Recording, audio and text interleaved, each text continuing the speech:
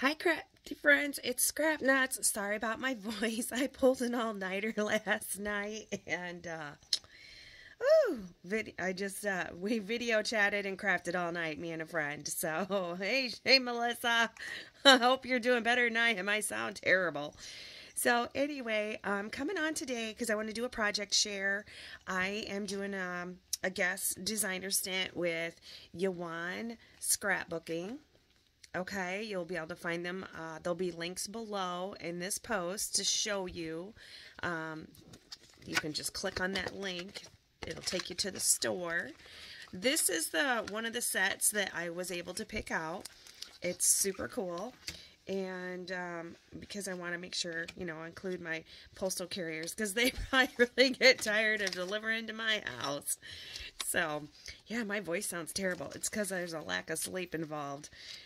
So this is the set one of the sets I picked. That was the neat thing about this company. They let you pick what you're going to design for. So you just go in and you tell them and they send it to you. So I'd never seen anything that would give a shout out to our postal workers. So that is why I chose this set. And it does come with the matching dies. So you do get all the dies as well. Let's see. They do have another store where you could, I think it's in the States, Scrapbooking. It's YawanScrapbooking.com. Or they do have that AliExpress store, which also comes up as Mango, I think. Is it Mango? I think it's Mango. So, anyway, I love it. It's got all these sentiments, so you wouldn't necessarily have to use it just for your postal workers because it does talk about Happy Mailing. I mean, isn't that what we're all doing? So, I took a little envelope and made it into a gift card holder. So, and then I just did the mail truck and, I colored that with my Copics and then highlighted the Christmas lights, which then brought me to this project that I wanted to share. This mailbox comes from Pixie Dust Designs. It is super cute, super fun, super easy. So I will make sure that I add a link down below for you to see them as well. I did struggle. I wanted a bow on it, but I just felt like everything, I had to go with the sheer one just because everything stole away from the truck itself, just I didn't want it to take away from what I was actually trying to show. So, and then these are really cute. Just all these little mailbox. There. Let me see. This one does come with your dice. Oh, with your mailbox die. So there's that.